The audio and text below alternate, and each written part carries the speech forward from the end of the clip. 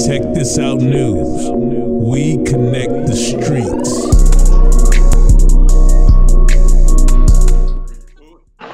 Either misconstrue, don't know, or don't realize that he's part of an algorithm. Or at least I believe that based upon our just a short conversations. And Big U, I'd like you to go ahead and tell us, because I think there's a contrast.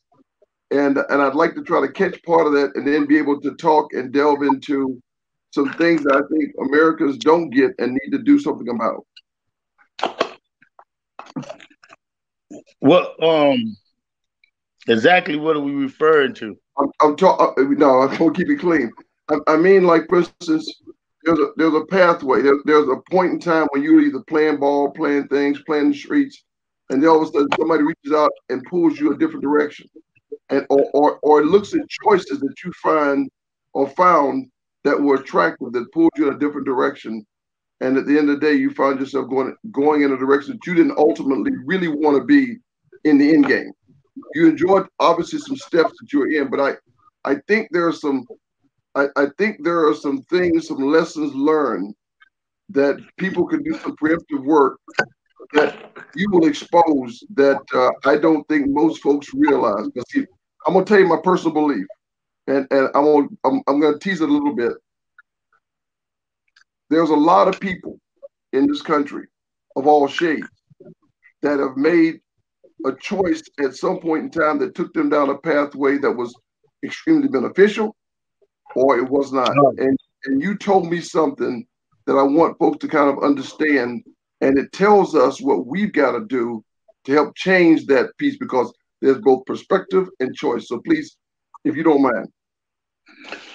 No, I think what we were talking about is I was elaborating on the fact that I really don't push the blame on other people's for the things that I went through. I tend to take responsibility for myself, because I was at a point to where I could have made better decisions, better choices.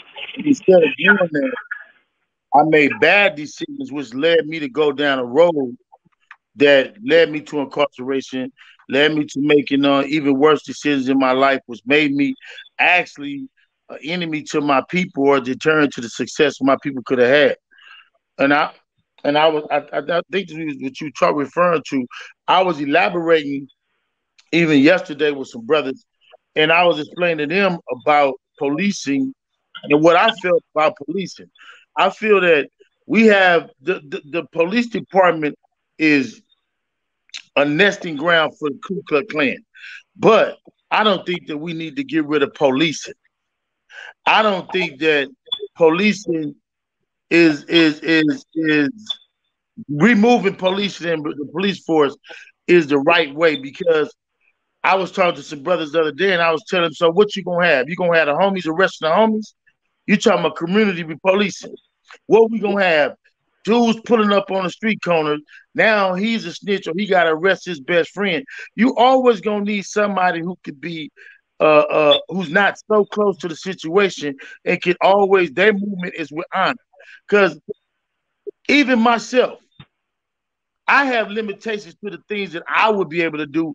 Let's say they say, Big U, we're going to get you the police department. I couldn't take the police department. I couldn't do what police do. You know what I mean? In the community police, you can't do what police do in the theory that people have in their mind.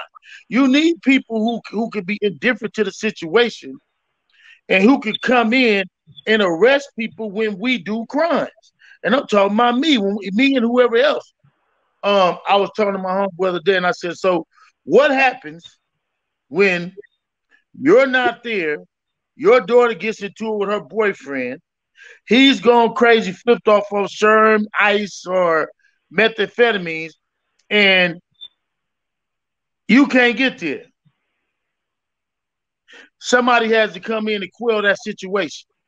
Sometimes it's going to require some kind of force. Our problem is we have the wrong people with the wrong mentality, and we need people who can understand and who can understand the sensitive needs of each situation and address that situation for itself. Because now, oftentimes, we have a paramilitary mentality with our police forces. And so now everything with them is just attack from the gate, pull the gun out. But I am definitely, I understand what they're saying about defunding the police department. I understand that. So I don't want to say I'm against defunding, but I want to say that I am a proponent of better education for police officer, higher education for somebody who's carrying a gun. You know what I mean?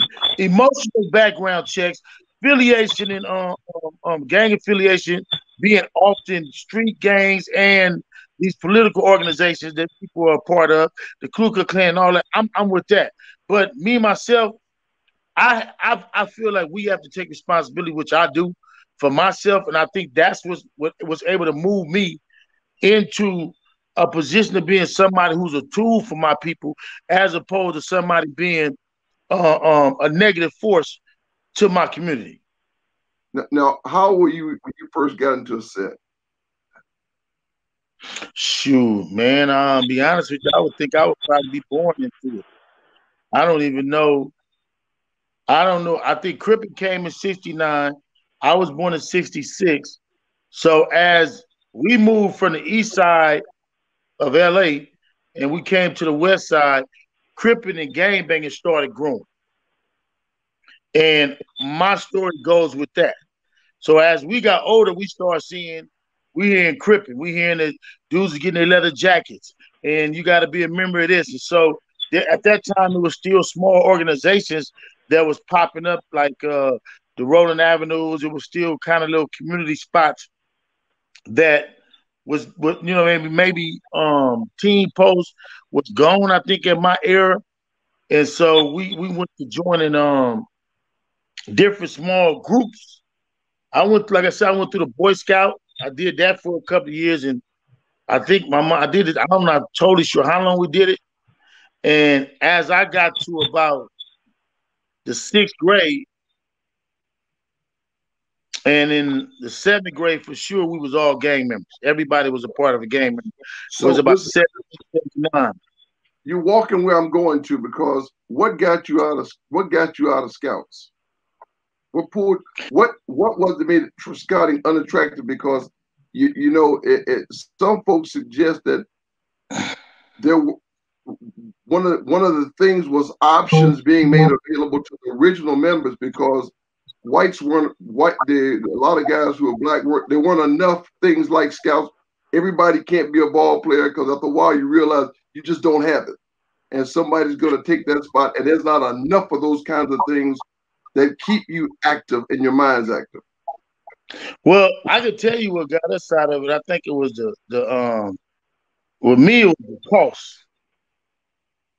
With me it was cost, because I was my mother's only son at the time, and then I had sisters, and my mother wanted to keep us active. So another reason why I was gang banging hard, because my mother couldn't afford sports. So I was either me cutting grass to get to go play. I wanted to play baseball, football. And the only thing that she really could afford was karate. And that was because my whole family did karate. So I'd been doing martial arts since I was 7, 8 years old, all the way through.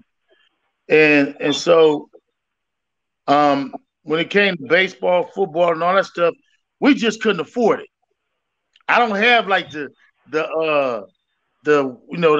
whatever story, but ours was financing. My mother was by herself, and my stepfather went to prison early. I really didn't get to meet my father until I was coming out of juvenile hall. I got out of juvenile hall. I got arrested for some crimes, and he came and got me. I got kicked out of the state of California. I got kicked out of California, and I went to go live with him. And it was our first time really meeting. And so, and like me and a lot of other brothers, it just wasn't nothing there.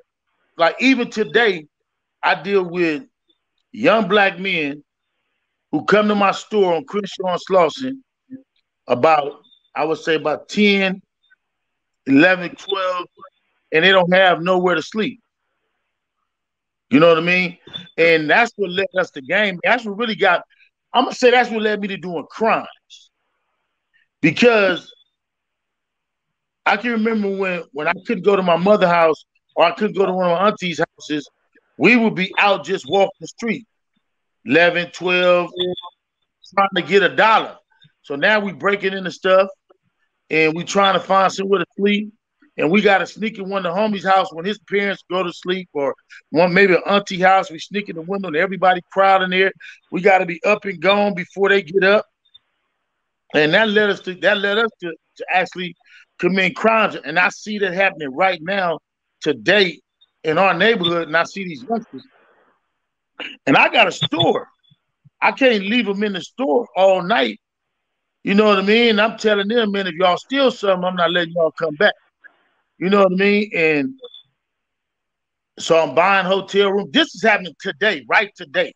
Like the last 4 nights, I'm getting hotel rooms, cheap hotel rooms. And then I got to manage that situation because we got young black boys. And then they telling me, well, we had to rob somebody to get something to eat because we couldn't find you. And you didn't answer the phone. You know what I mean? So if I take off a date, like right now, I got a couple of them calling me right now as we on this thing right now. You know what I mean? And they join a gang because they go to certain parts, and the only way you can hang at the park is if you become affiliated. Because the dudes in the parks ain't letting you hang unless you come from the hood. Part of the team. See, you're see the pathway you're saying, because see, I got this. My aunt let me stay in Scouts, and because we couldn't afford it, but I was doing the same. I was cutting grass in Clemson, South Carolina, to go ahead and be able to do some of those kinds of things, and I didn't know I was really a pretty good athlete until later. But the reality is that it was a whole bunch of folks around me, and that's why today I actually work with multiple folks that's helping them, one, stay active, and then more importantly, try to prepare them for what's next. You know, because as an adult, we got a responsibility to look at them for what's coming up, what's going to be out in the future. You know, and right. You know, a lot of them looking for, say, what kind of jobs going to be out there for me. We know that the world is going to be tech savvy in the future, but more important than just being tech savvy, it's a way to think. It's a way to think, because when you're young, everything is right in your face. If it's money, it's food, Maslow's theory of needs, if you will. I gotta survive, and then I want, and you gotta do those things. And you hit the nail on the head. So these guys looking at survival. And oh, by the way, if they see somebody with the big rims, the nice car, and they got money in their pocket, that's attractive. So if somebody doesn't step in, give them a vision of something deeper, and then at the same time stay with them. You know, I was jinking on O'Shea and Mike earlier, because they're Omegas. I'm an alpha man, and one of the things I'll tell them, we got a responsibility to stay in contact. We've got a responsibility to stay in contact with young men, and by the way, be able to deal with them with some of the tough situations that you're doing, and then show them a future, show them a vision. In some cases, reach back and share with them not all of our bad stuff, because, you know, then they'll think it's okay, and they'll believe they can survive that, because we know we're one algorithm away, most of us, from having done something bad. There's a 4-star general white guy named General Wallace. He got arrested at 16 and for shoplifting. He was on the want side, but he survived that thing, and he shares that because a lot of people were thinking, hey, look, he's a bad kid. This is a bad kid. He expresses that to tell folks that everybody that did something bad ain't bad. They do it for various and different reasons. And see, one of the things that I push for is trying to catch folks like you, because, see, you got natural leadership. Some of us get trained to be leaders. You're a natural leader. And if we can catch some of these natural leaders that folks don't know exist or believe they're bad, catch them early, give them some kind of a different foundation. See, that's my part of what I believe about America, is that, one, we got more talent. We got more talent that's, you know, I use the word U3D. You've heard me say this before: underserved, undervalued, underrepresented, and disenfranchised. Because if they don't believe that about this country, they will seek its destruction because they don't care. You know, that's why folks start defund the police. And by the way, I disagree with that, but I agree with you. We've got to get better. In the United States Army Special Forces, the selection process for that kind of a mission puts a lot of weight on psychology testing. People that, one, when they get in a situation, they don't go to themselves. They don't go to that evil part of us that says, take him out. I'm mad, so he needs to feel my anger. That's what I think George Floyd was experiencing. I don't know the detail, don't know the relationship, but that was a situation where the person in charge got caught up. In Iraq, and if I may say this, in Iraq, there was a situation, a scenario where one of my guys was killed, gangland style, shot right in the neck. I'm coming in, I'm walking up, I'm holding his hand, I'm watching him go cold. I'm watching his teammates, and they're up on their feet because they want to go get some. Anybody, somebody, and they want to get some. And I'm sitting there trying to find all the leadership and find something to bring them back to center because I feel that anger too. But I found a woman in all black. She's on her knees and she's praying for my soldier. See, I gotta let them know that that's not everybody. That's not everybody. And so we gotta find center because, and oh, by the way, we gotta go get that guy because he represents something else. But we gotta be the same way. We've gotta say everybody that don't share your skin tone is unlike that. Folks who look at, I'm gonna keep pointing the wrong direction. Folks who look at that thing, they don't realize that's a whole bunch. That red stripe stands for blood.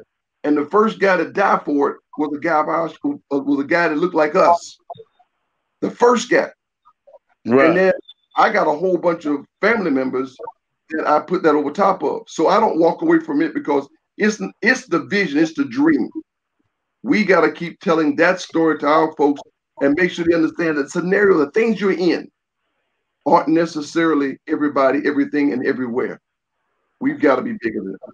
Leaders like you, leaders like O'Shea and Mike, they've got to step up and help us. And we've got to try to bring our folks back to center so they understand that, one, you got a place. We got to use those tools to get us to go forward. Hey, I wanted to just interject. I'm sorry, Big U. I'm sorry, brother. I wanted to just make sure I let everybody know that just joining us, that the theme of this is Two Worlds United. And obviously, man, to hear two individuals such as yourself having a conversation about what leadership is and what it means in this current time, I wanted to throw this question out there to both of you and just get your thoughts. I mean, I know you got that jersey behind you, Big U, and just see what you thought about Drew Brees and his thoughts. You know what I'm saying? Just with this whole anthem thing and what's going on. And then, of course, you too, General Bray, just getting your thoughts on all of that in this current climate.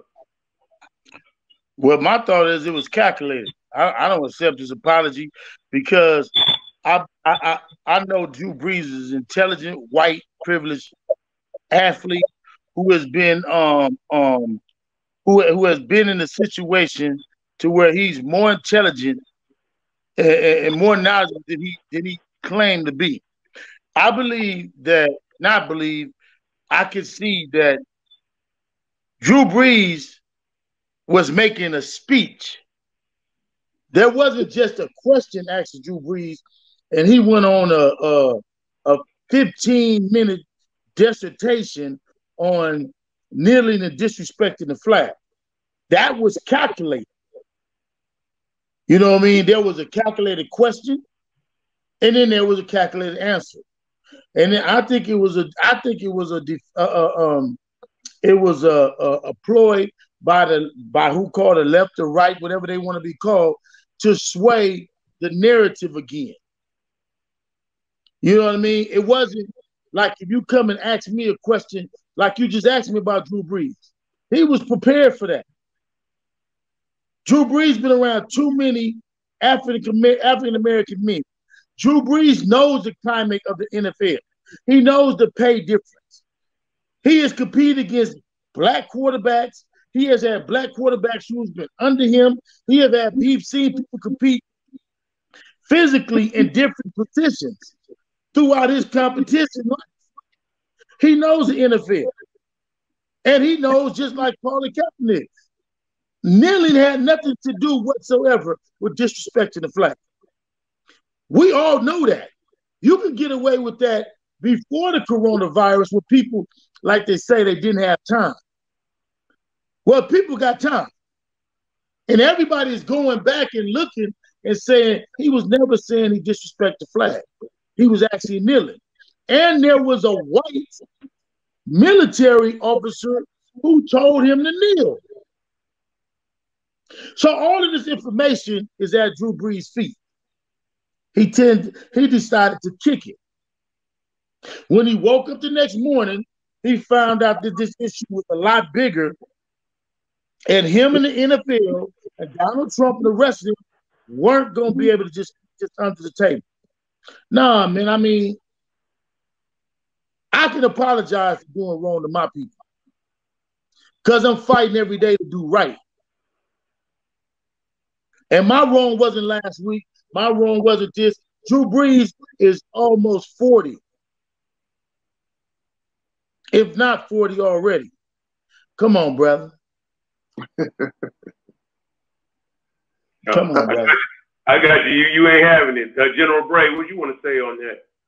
I'm gonna roll back. I'm gonna try to do something that I always do. I first of all, I try to get inside the shoes of the other guy. I think Drew Brees has a Purdue graduate. I agree with you. He's a smart guy. I don't think he can. I don't believe, as much as he's been around the 75% of the black NFL, he still fully embraces or understands white privilege. He doesn't understand the frustration. See, my dad served in World War II. My stepdad served in multiple times. And I'm old enough to remember when we as a people were really proud we could be in uniform and how we fought to be warriors. We fought to be warriors because we couldn't for a long time. So my view and vision was framed and shaped by folks who really were busting their butt to be part of the idea. And again, I recognize that we aren't there yet, but that dream that was crafted in 1770, we're fighting for that. So when Drew Brees is talking, I think he doesn't understand the frustration that many African Americans, especially those born after the 1970s, understand, because you see, I wasn't born black and proud. Okay? I wasn't born black and proud. I was born black. I was born proud. Because my mom did that. My mom worked hard to make sure that, one, I was a proud person and made me compete. My dad didn't think that way. You know, rest in peace. He didn't think the same way. So when I grew up, I was fighting and competing. I didn't think I had some of those roles. So some of the folks that we're talking about, you got to understand that there is that part of who we are. And so guys like Drew Brees, he's hearing the frustration in the locker room, because I know that he hears. But he can't get it. He can't get it because he sometimes thinks when he gets in that huddle on the field that all of his teammates have the same experience of football, the same experience of getting up at 5 in the morning and competing, and he hears it. And so he thinks he's got it, but he doesn't. And so then he separates, and of course, he probably has political associations. I do not know. And so I'm not gonna lie to that, because I don't know. I do know that our current president, doesn't really get it. He doesn't respect the Constitution, and many of my fellow generals feel the same way. He doesn't understand that flag stands for the ability for people to peacefully protest. You know, to peacefully protest. That's what they have the right to do. That's what Kaepernick did. Now, in all fairness, remember, Kaepernick didn't kneel first, but he found a friend to explain to him, if you just kind of sit down, it feels disrespectful. So his friend told him to kneel, because that is respectful, because that pays homage to those folks who died for it. And so he moved forward in that direction to show that, one, it's not about those who fought and died for it. It's about the conditions that we experience in America. Okay, now, so listening to Drew, listening to the excerpts, because I haven't listened to the whole thing in Drew B's 15-minute dissertation, and I agree with you. You know, he is in fact smart. So he would. So it will have been prepared. His agent will have told him, probably given him some things, some thoughts to try to clean up what has happened. But again, so as a Christian, that part plays into it too. I'm programmed and designed to say, okay, I'm going to give you a chance because it's not what he said then, it's what he's going to do next. That's what matters. What are you going to do? See, I kind of like words, okay, and I'm going to take you at them for a while, but I want to see your actions because the actions define you. Your actions define you. And so, because you can't do but so many, and I'm not talking about one, I'm not talking about two, I'm talking about actually defining who you are by character. So I'm putting the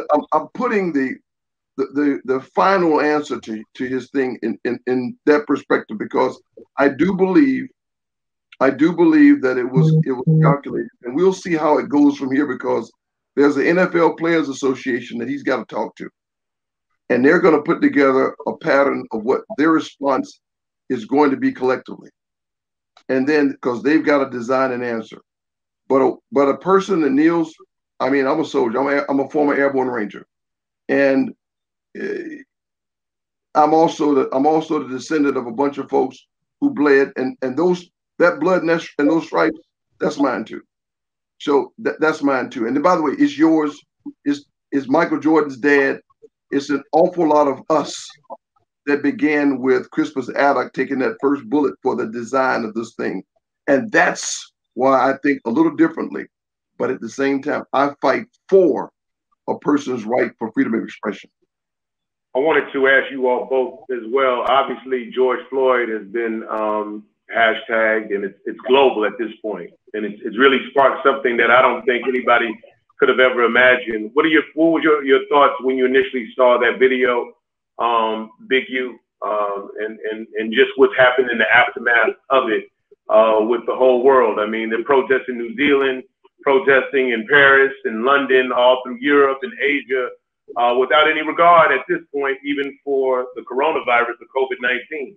And I say that, with the utmost respect for individuals really on both sides, really having to lay it on the line. Obviously, you have a lot of armed forces. What were your thoughts, Big U, when you initially saw that video coming out of Minneapolis? When I first seen it, I'm 3 hours behind the rest of the world in California. So what happens is, because I post a lot of stuff informing the community, I use my platform to inform a lot of people, and me and Sean King are real tight.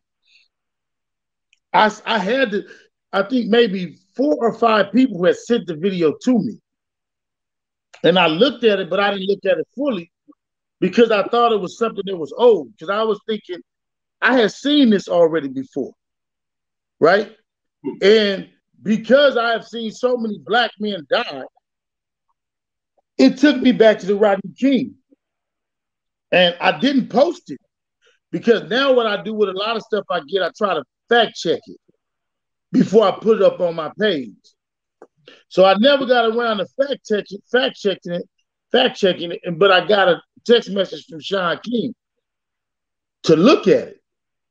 And then I went back and looked at it, and I was like, I watched it fully through, and I was like saying to myself, damn, I can remember how many times I was in that position.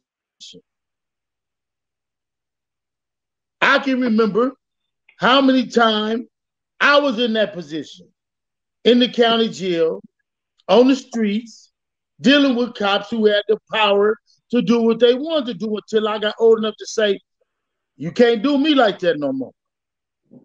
I'm going all out. But my feelings when I first seen it was, I've been in that position, exact position before. When police hold one leg down and you cuffed up, and you got another police on top of your neck spitting on you, talking to you, telling you what's gonna happen. I was in that position in 1991. 3 months after me, a couple of days after that, I was in the hole in the county jail. They said some police had got stabbed. You know what I mean? So I was my first time going per. It was my first time really learning the law. I was 22 years old, and they accused a couple of us for stabbing some sheriffs. But I didn't have nothing to do with it. But you ain't gonna do me like that no more. So in my mind, I was thinking, this is crazy. So what I visualized and seeing it, I think what hurt the world more was everybody verbalizing you're killing him and him asking for life. Because absence, the crowd being there and them describing he's losing his breath and people trying to get involved and the officers look in return like, I'm going to show you, is what's really galvanizing the people more. Because another kid just got gunned down in California the same way. The other brother that got choked out in New York. But it wasn't that crowd there trying to film. You got a white lawyer, you got a white lady who's either, I think she was saying she was a lawyer or she was saying she was a medic or something. And she's saying, she identified herself, you got brothers identifying themselves, they trying to get there. So the public is involved, trying to save this man. There was no public involved in Rodney King. There was no public involved with Castile. There was, you know what I mean? So when I felt pain. And what's going on now, I don't want to never justify somebody looting and tearing up somebody else's stuff. But until a person is 100% fed up with something, change will never come. Change will never come. You can be 75% fed up. You can be 90% fed up. You can be 95% fed up.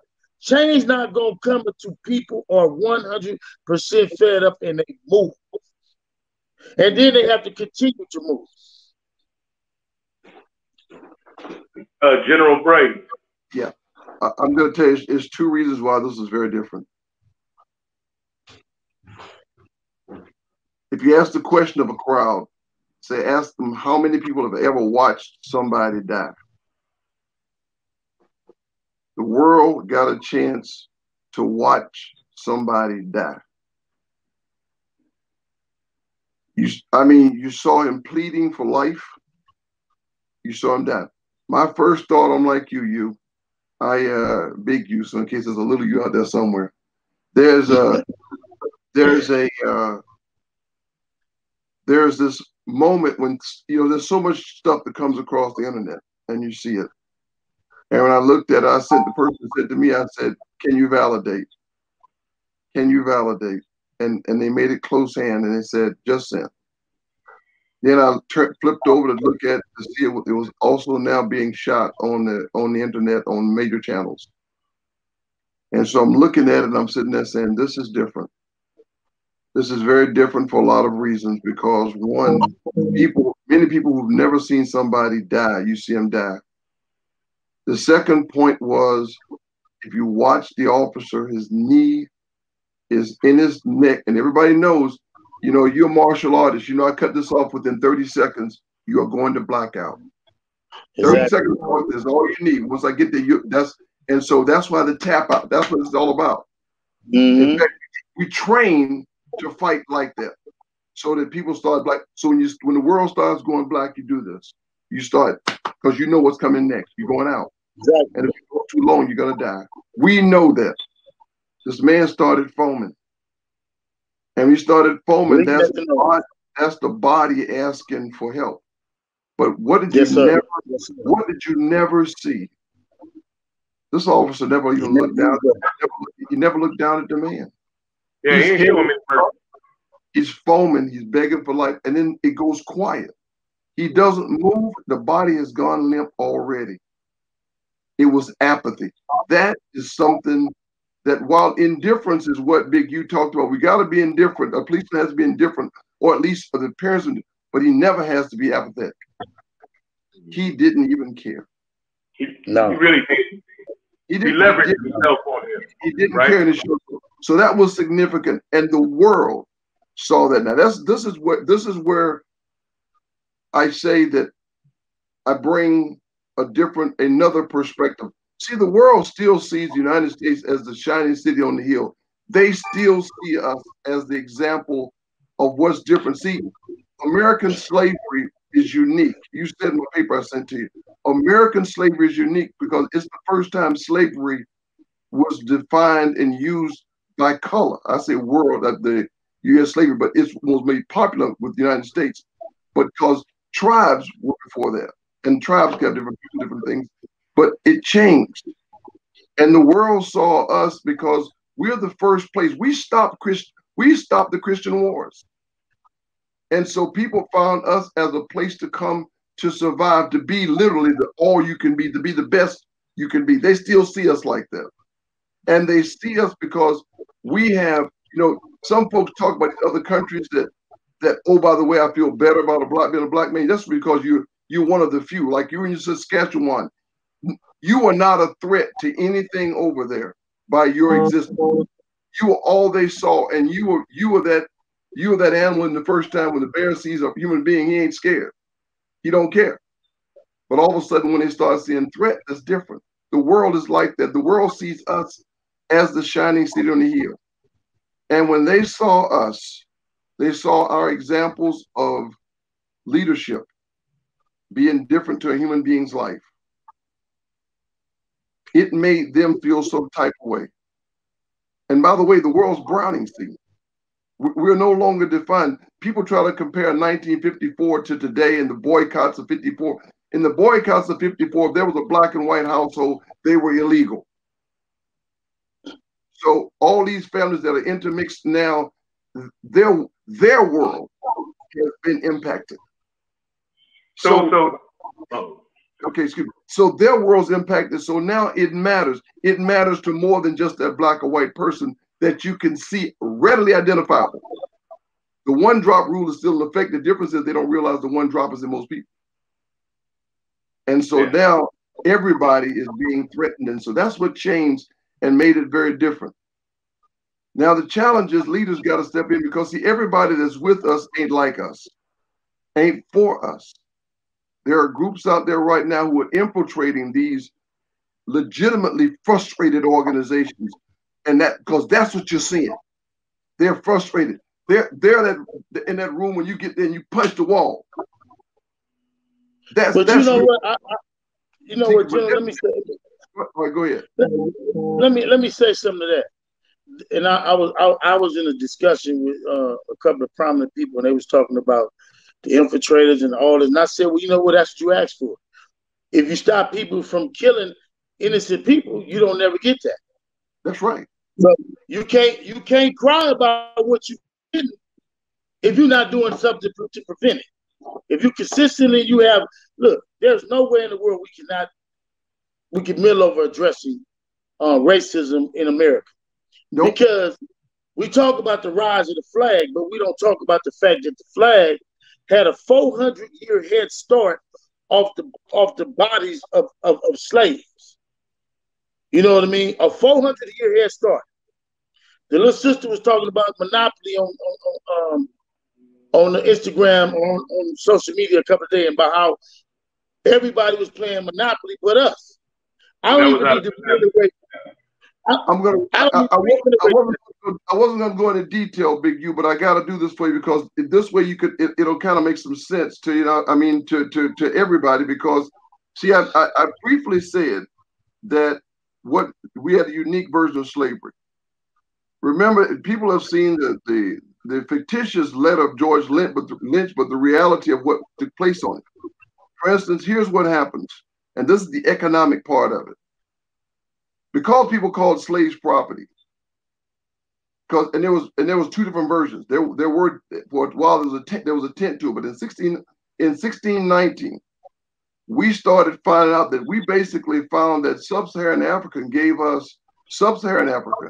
gave us a plantation for slaves because the tribal factors were fighting each other, and they would capture each other and give some away, and they say, "Oh wow, this is This is a way to keep me from losing my slave in the population.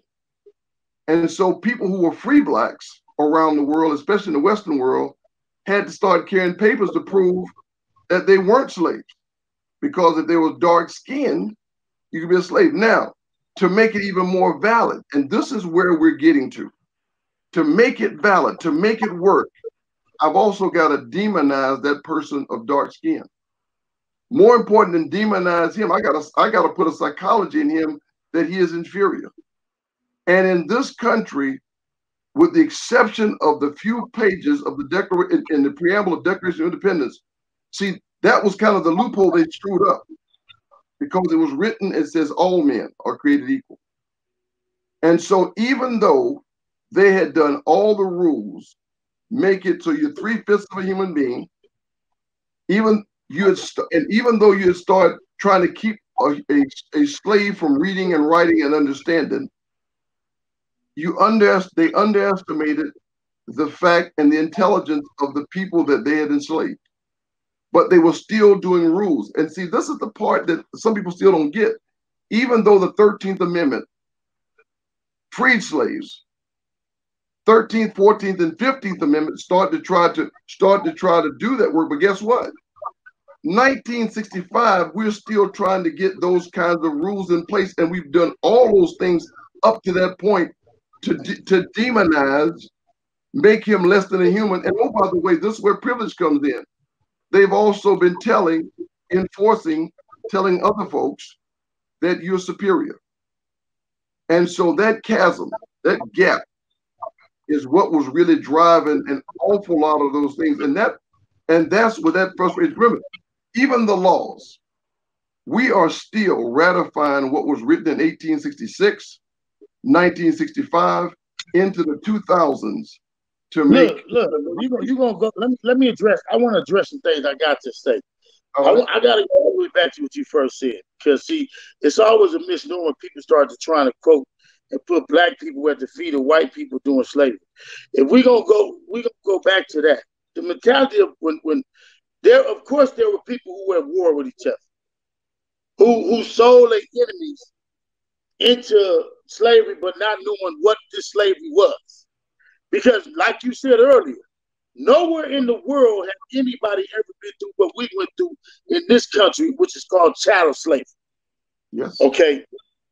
So what we went through in this country is unlike anything else in the world, which were created by the Persians, okay, Persians, Christian, Jews, or whatever have you, which created what we went through here, chattel slavery. Never in the world has this ever been seen. So this is what the world sees different than what we see.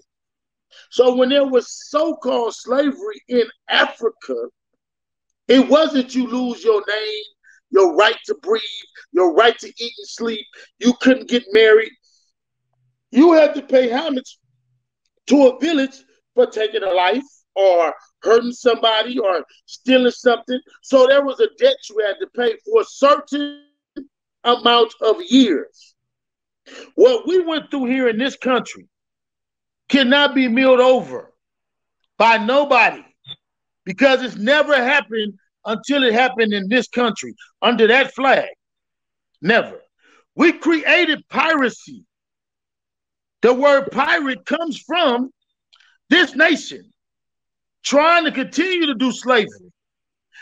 These people have 400 years of free education while we was in the barnyard working.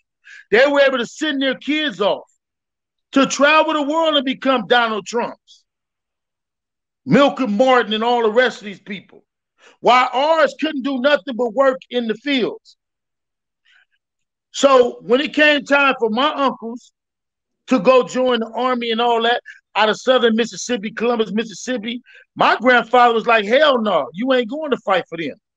So we was on two different spectrums. My mother was like, you ain't never going to no army. So yours family did. Now me, I have never stood up for the flag prior to this, because after I was a felon, I felt the flag wasn't for me anyway, because I don't enjoy the rights that so-called who who are not felons. I don't enjoy those rights. So even before Colin Kaepernick and all this other stuff, I didn't stand for the flag. But mine was a conscious decision in my own protest because I'm a felon. Secondly, it has never meant that to us because we have never been inclusive in it. And that's because everything in this country has been white. As a young black boy, you start to understand it growing up, and we understand Superman is white. The police is white. The teachers is white. All the people on TV is white. Bro Derek is white. Everybody is white. Jesus is white. So if I'm a black kid growing up in this country and all the power is white, I only got one way to go, to join their army and to fight for their flag. I don't have no way I can make it in this country because the white man gonna see me and pull up on me. If I'm not an athlete, I don't get no other way. I'm saying me. I'm telling you from my point of view. I'm listening because first of all, I got that. I want to make sure two things are clear for you. First of all, the first thing is that African internal slavery, wholly different. When I talked about the plantation piece, that was really and truly that was the European view that basically saw a chance to leverage something that they had. And by the way, the kings of Africa and the warlords of Africa, when they gave away those the war booty, they had no idea what they're giving them into. But they gave away that guy. So I'm with that. So stay with me now. But once they got on there and they left, they became the economic cheap engine that was able to be used to do all the things as America. So you're right on there. Wait, let me add this. What people tend to forget, prior to them going and dealing with 1 and 2 nations, over 500, over a couple of 100 million. We're talking about over a couple of 100 million. White people tend to want to go and say one city or one group of people may have did deals with them. But prior to that, let's go back to what the Persians was doing and what the Jews was doing. What they were doing, kidnapping Africans well before they started kidnapping Africans and bringing them to the Americas. Yeah. So we're talking about a practice that proceeds America.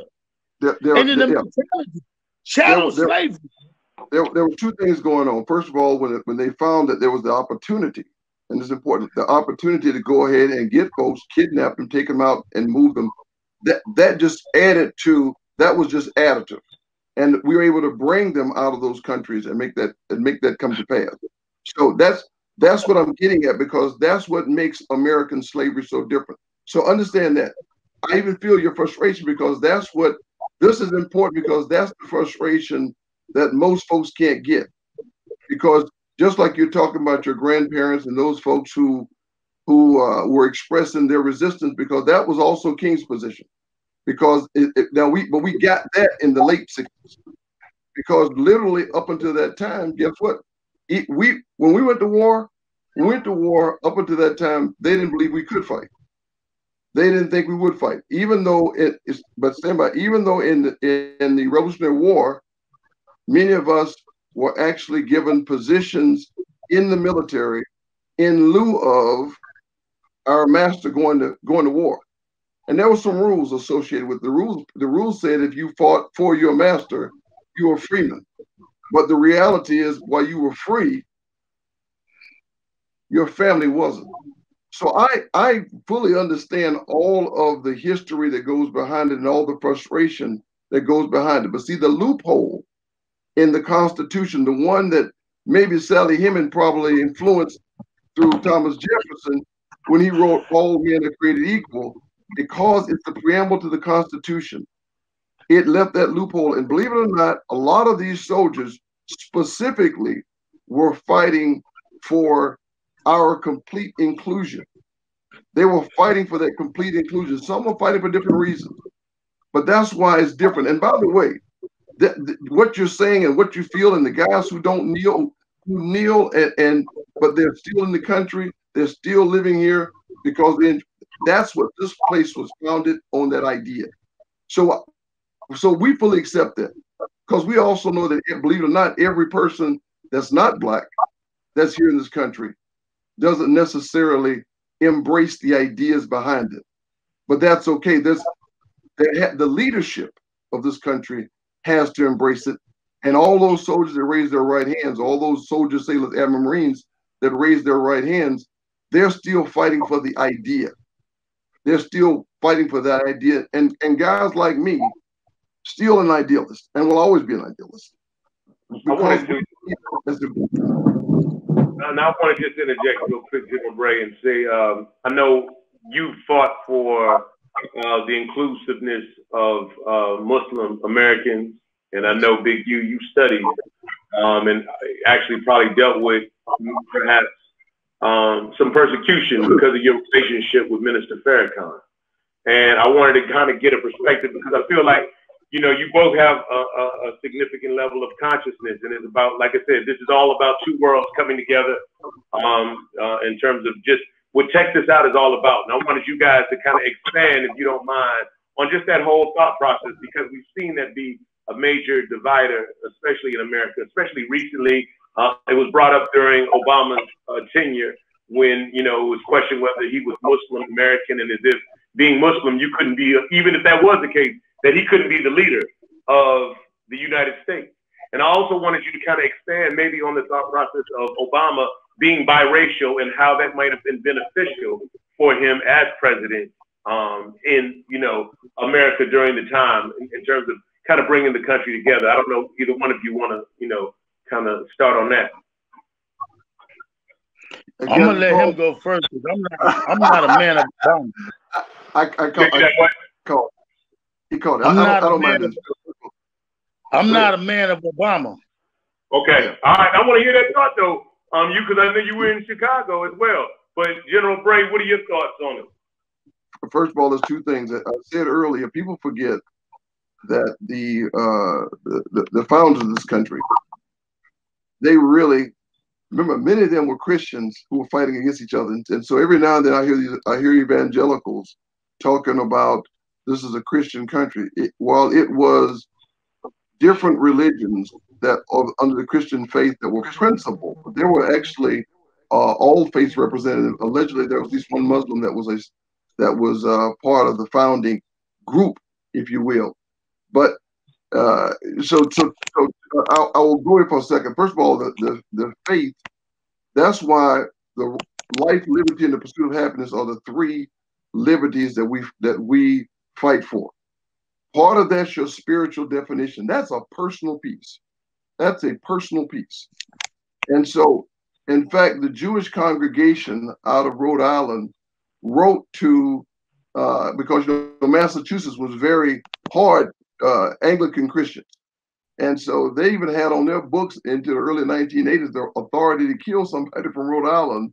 It was an antiquated, but it was on the books because they were radicals. Because some of those rules existed. But the congregation, the Jewish congregation, wrote to Washington and said, do we have the right to practice our faith in this country? And the answer came back in a resounding yes. One of the first parts of the United States military was the authority for people to practice their faith. My dog tags has my faith on it, mine. Everybody else gets to do the same thing, and that's why it's really important that every time somebody starts to try to put faith into law, you can't legislate that kind of a freedom. You got to operate the space for people to go and practice their faith, as long as their faith, their action, their practices do not infringe on someone else. So that's pretty important. That's one of the big things that, again, you fight for. You talk about the freedom of expression. That's a huge one, because the expression, your spiritual piece, is a big deal. President Obama represented, the browning of America.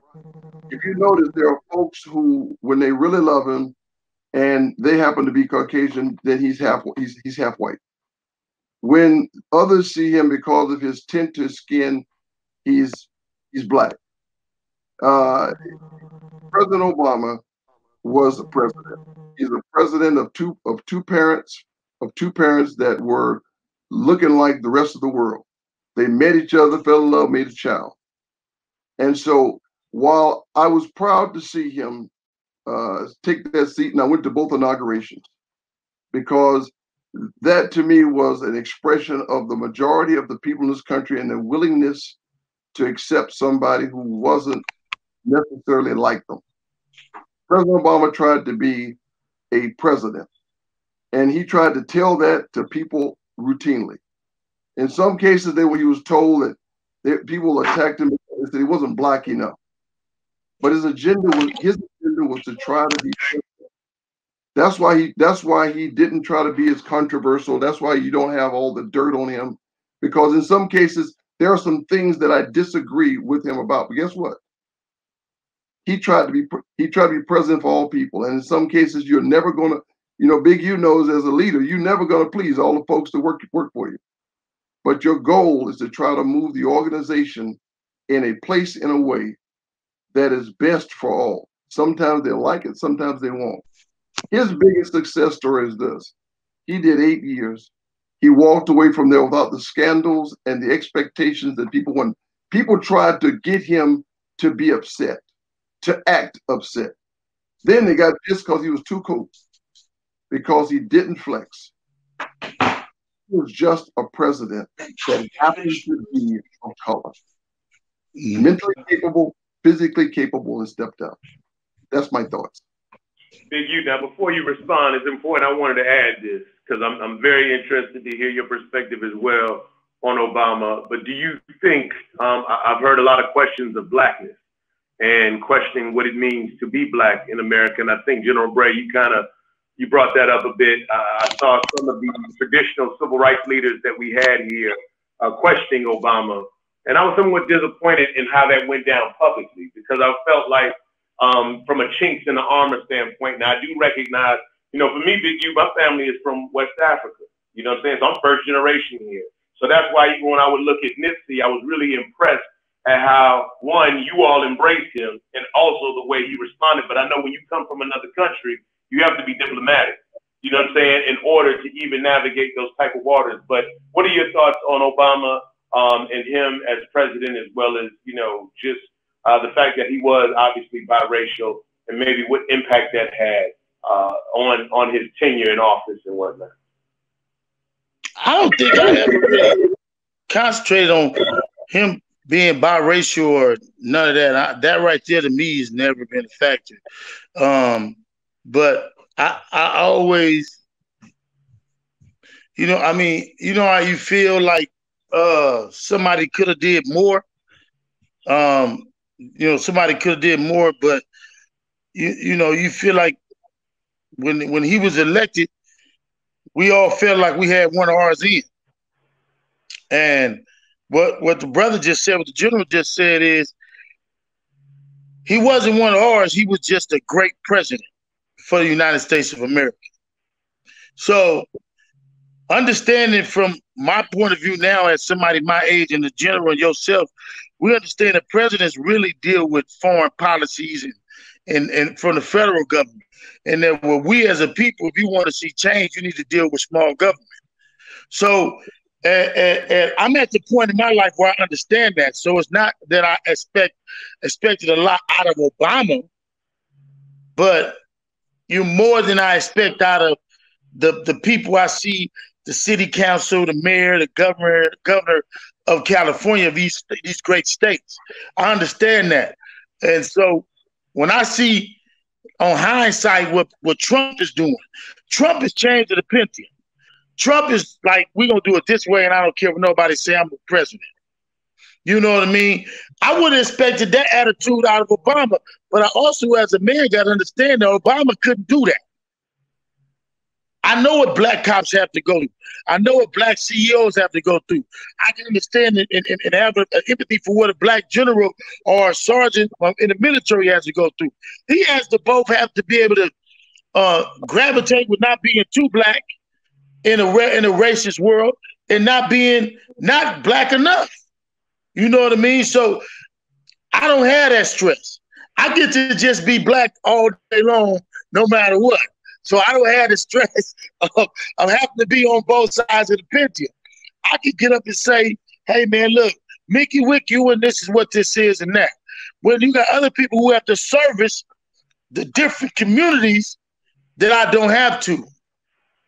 But I know, I feel like, you know, Trump and Obama in concession have done so much for African-American men, gangbangers alike, because for 8 years, we were asleep.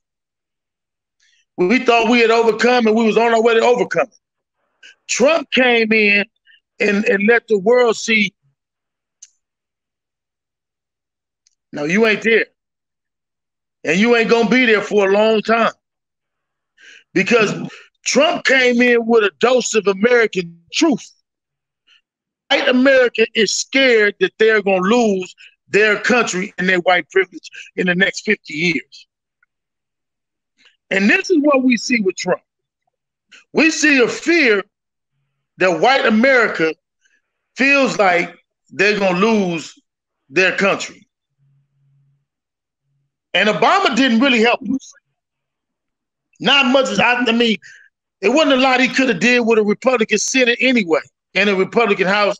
It wasn't a lot he could have did, but he gave black men in our era a feeling of you can make it. And then Trump made us feel like you can be dumb and make it.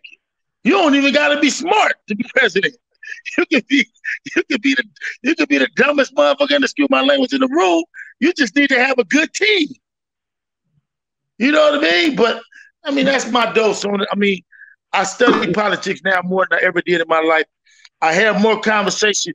I swear to God, and this is what I want to say, that under Donald Trump, I have had more political conversations with gangbangers, with young black boys, 13, 12, 11, who are able to tell me what Trump says verbatim. These are guys who would have never knew nothing about politics prior to Donald Trump. So Trump is having the Trump effect. I don't know if he realizes he's having it, but he's having a Trump effect on the black men in our communities. I want you to add just one second, because it's really important, because you know, I've got a young mentee. I had a young mentee that was 9 years old in the last part of Obama's administration, and the first thing he said to me when he walked up, he says, "I said, what do you want to do? What do you want to be?" He said, "I want to be president." Now, up until Obama, what would somebody might have said? They would have said, "I want to be the first black president," meaning they never really expected it until they got of some age. And when he said it to me, I pulled back, because actually I was a little stunned that would be his response. But what it told me was Obama became an aspiration and an inspiration for an entire, because all he had ever known was a black president. That's just how it is. So that is one of the effects that he had. The second part of him is this, and a friend of mine said one of the reasons why Obama was who he was and actually dreamed with some reality of it is because his father was Kenyan. His father didn't have in him the ideas and the thoughts of American racism, and his mother had privilege. So that combination of two things was in him that most of us didn't contend with. And that's and your dad being of African descent from Africa, you know that's like being in the HBCU world. Okay, he understood that. That's a big deal, and so that's what he kind of brought to the forefront, and that's also why when I went to the inaugurations, there was an element of pride, but at the same time, I'll be very fair with you, and Big you hit on it. One is that I didn't want him to be a black president, because if he was a black president, that's 13% of the United States. And oh, by the way, that's what those guys who wrote, you know, they imagined that he was going to bring not just the goodness of the culture, but all the things that they imagine and denigrate us for. I wanted him to be president. I really wanted him to do exactly what he did, but I really wanted some more, but he had the support. You hit the nail on the head. Local leadership, local folks caused that problem. And the not having a Senate and a Congress really impacted his ability to do an awful lot more. And this president has a mandate that he can execute, and he has leadership, followership that one will break rules, to do what he wants. That's different. That's very different. And that's what my fellow generals are talking about. One is a disrespect for the Constitution. I'm sorry, Nick, go ahead, please. Man, you got beautiful weather out there, Big U. Man, looks good. I got thunder showers outside. Go ahead.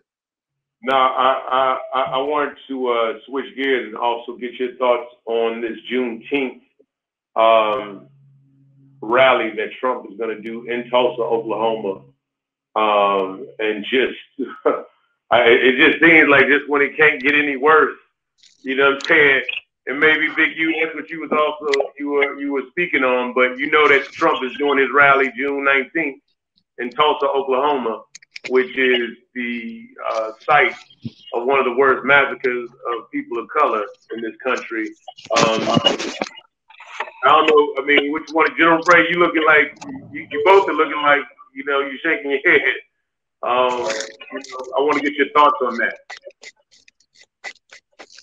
You can go first this time. I'm gonna back clean up on this one. You can miss. Okay, I'll go and do it. Here's the deal. One is that I'm not sure who his handler was thinking about this, because it's a little bit of a slap in the face. It's not a, you know, the military takes you to always say, know yourself, know your threats. And I would have told him, one, you can have your conversation if you want to with America, and you want to talk about racism, but don't use the date of the last place where slaves were actually freed, and don't use a location where there was the greatest atrocity, one of the greatest single atrocities into the Black American population, to their understanding of wealth, economic freedom, and those who are trying to enjoy the potential of this nation. Don't use that date to make the statement. But because, one, that means he doesn't recognize that he polarizes this nation, and he has a strong following of people who not only are racist, but they are actually anti everything except white Anglo-Saxon American, and that is, he brings that out, and to not understand that about yourself is either myopia or blatant arrogance. Big U, I gotta hear from you on it now. June 19th, Donald Trump. I just say, I say Trump is really out of touch. I mean, I just wonder who's really giving him his idea. Because we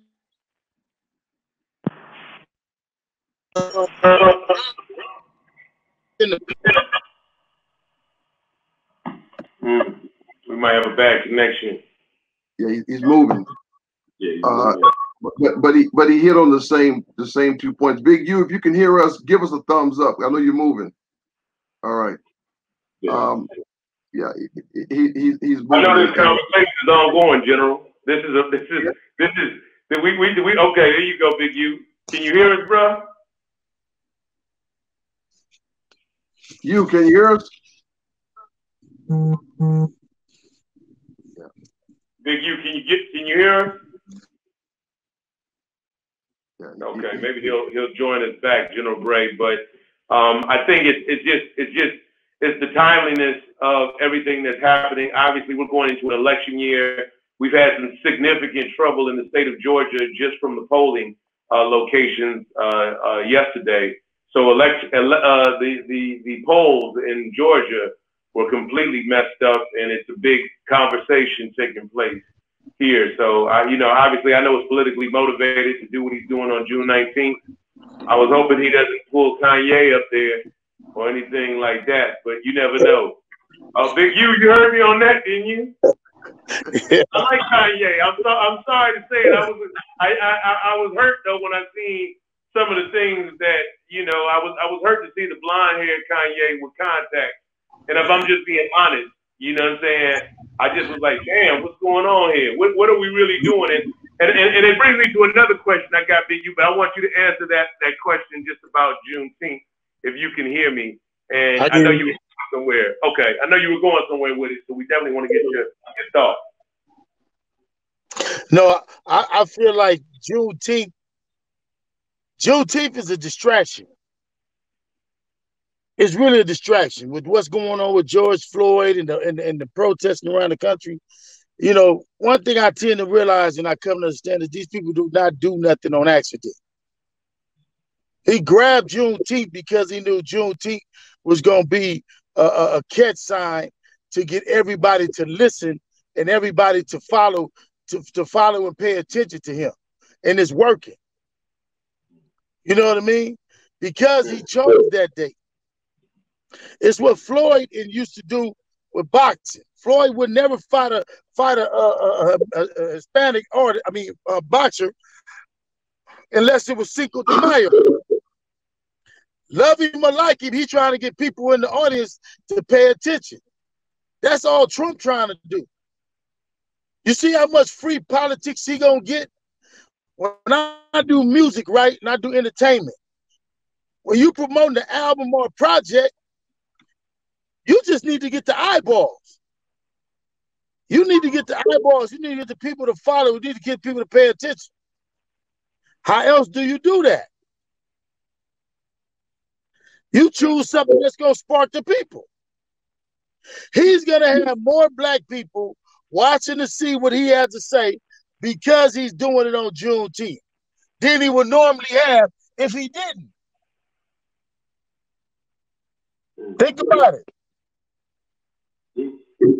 So if I'm a promoter and I'm marketing an event, I just came up with the best idea, you know what I'm saying? The best marketing for it. You got to get the people in the room to hear what you got to say. And they're going to be there. Yes. On Juneteenth, he shook the world up with that one. That was like, that came out of left field. Now, how it plays out, I tend to have a feeling that his bedside manner and the words that he chooses, he's not the best at actually communicating with us, no matter what it is. But I thought it was interesting, and something else I wanted to ask both of you, and particularly you, Big U, because I know you got a great relationship with Jim Brown, who is somebody, he's an icon, he's a Hall of Famer. But I kind of felt like a lot of us misunderstand things, and I wanted to get your thoughts. When Jim Brown went to meet with Trump at Trump Towers, I believe he was with Ray Lewis, and a lot of people get mad when we come take a seat at the table and hear what's going on. But I actually feel like Jim Brown can give us some real insight and perspective. He's sat with some of the worst racists in this country, and he's been a part of some conversations. He's also been a part of, I think, some of the greatest unification when I saw his involvement with the LA gangs, and I know he's somebody that you've worked with. What do you think about that? And, what do you feel about us sitting at the table with individuals like Trump? First of all, let me say that Jim Brown is one of the few men who put the mindset of Big U, so to do this work. So I love Jim. Secondly, let me say this. I don't know how you can negotiate without sitting down with your enemies. I don't know how you can come to an impasse or an understanding without first sitting down with somebody to figure out what it is that this person has against you, or what it is that you can offer this person to get to the next step, or whatever what it be. I believe that you got to sit down with people. Can you hear me? Yeah, we hear you. I was going to add to your comment because there's a thing in the military. We say if you're not at the table, you're on the menu, and so you have to be able to talk to folks. The question is, you got to also know when you're being used. You gotta have a voice, because otherwise you're a photo op, and people can use a photo op to go ahead and manipulate you and your relationship.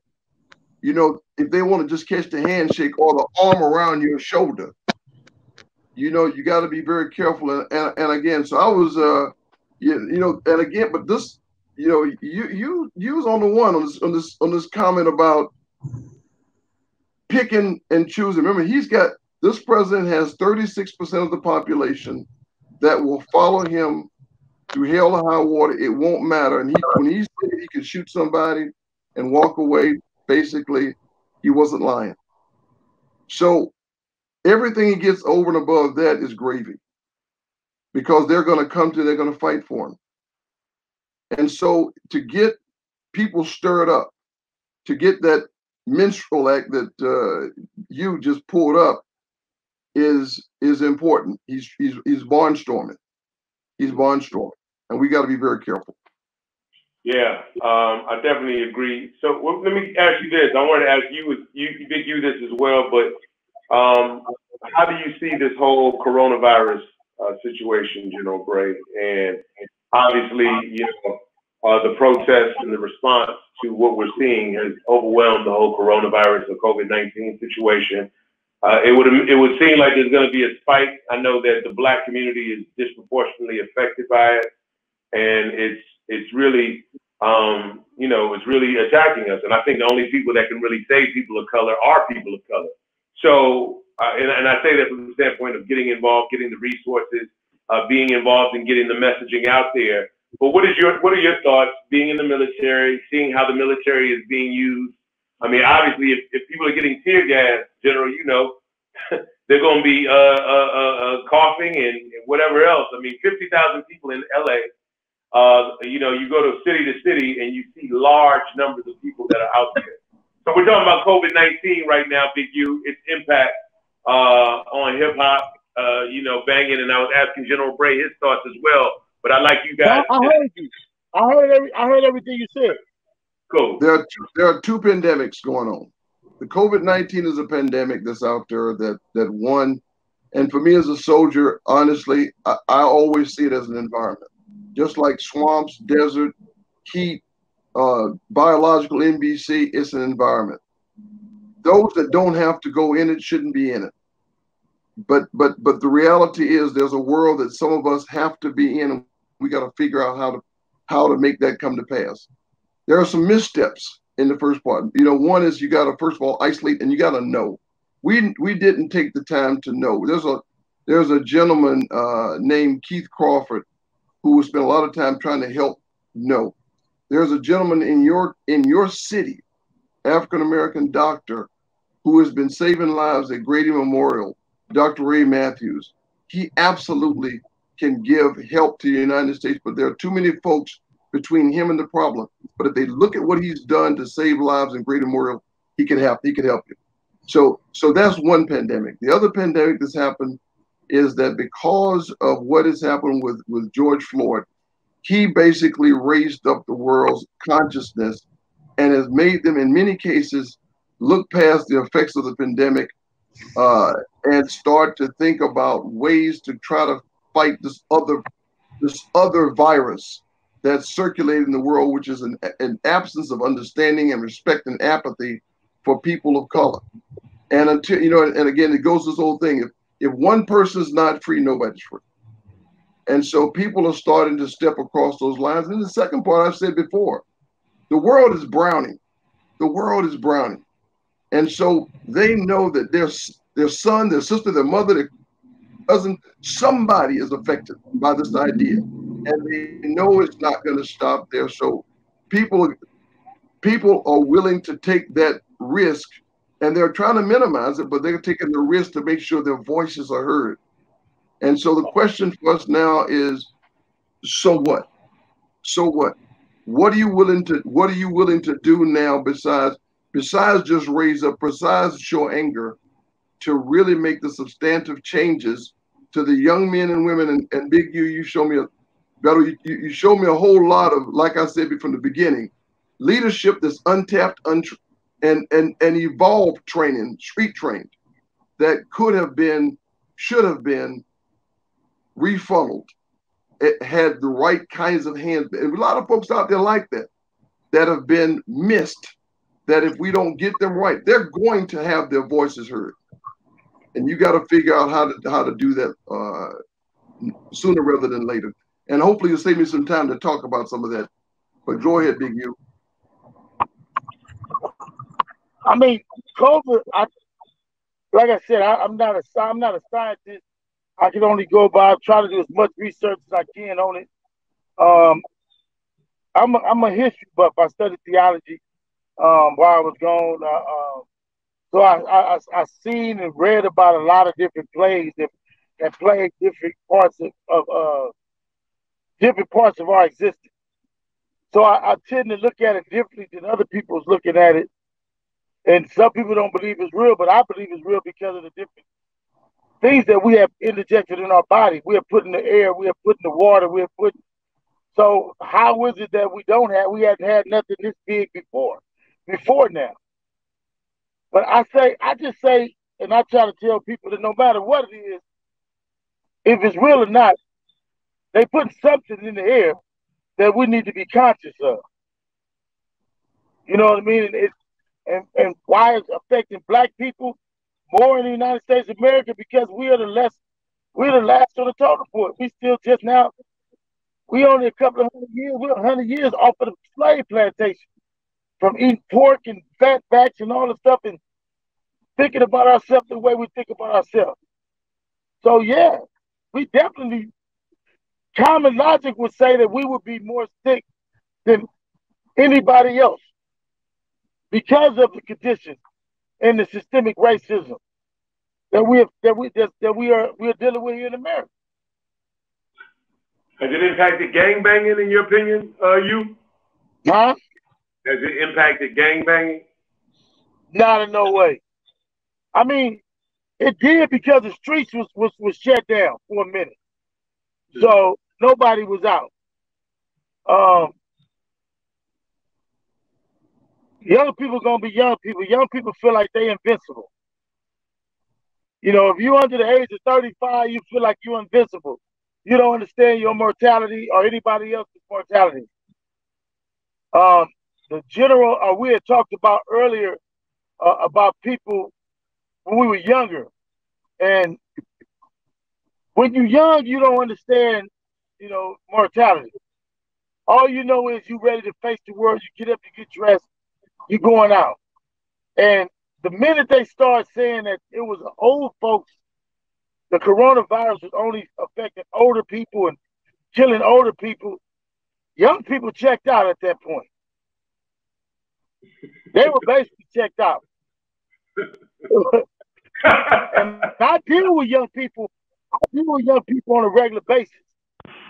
So I can make sure 40% of the people I deal with are all young, and their mentality is not going to affect us. I just can't go around my grandmother, who I love.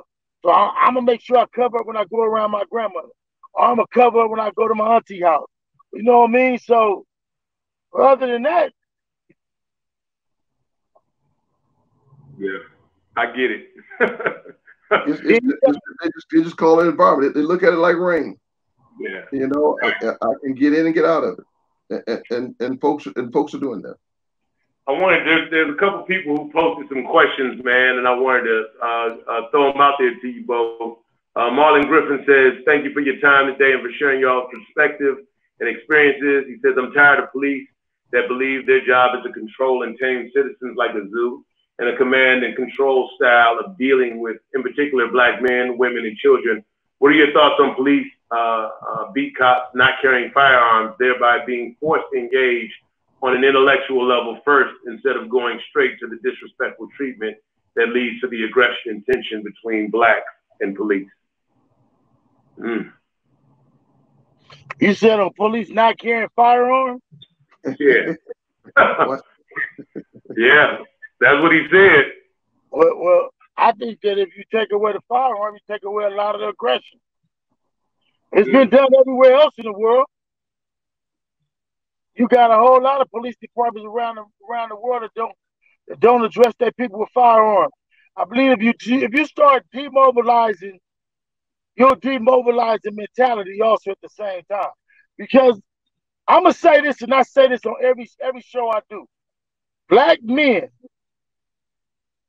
no, you do not kill a cop. The last thing you do is you kill a cop.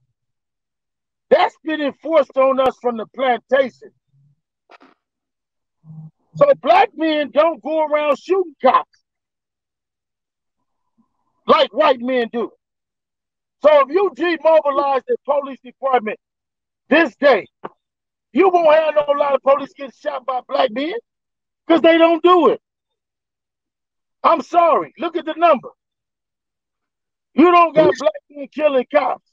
You have more situation where the threatening situation of domestic violence and white men who kill cops. It's not going to come from the black community. I've got a cousin who's a policeman, and he said most policemen are actually even shot by their own pistol or one of the other teammates' pistols.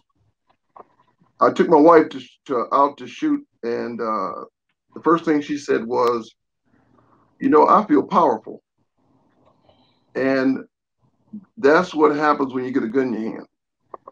Right.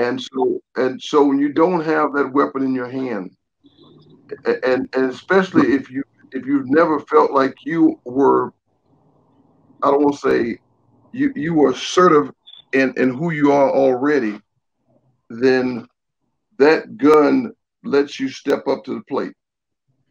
I'm sure I've been on too many playgrounds. I had a gun in my head a couple times on playgrounds. It was usually by somebody who was afraid of me. And so it was their way of stepping up to the plate to say, we even now. This is the equalizer. Right. And so again, but it goes back to I don't think you take the weapons from the policeman. I think you take the weapons from the policeman who confronts the problem, because there are elements that can outgun a policeman. And so you got to be very careful of that part too. But I think it has to be, no kidding, psychology and training that we really got to invest in.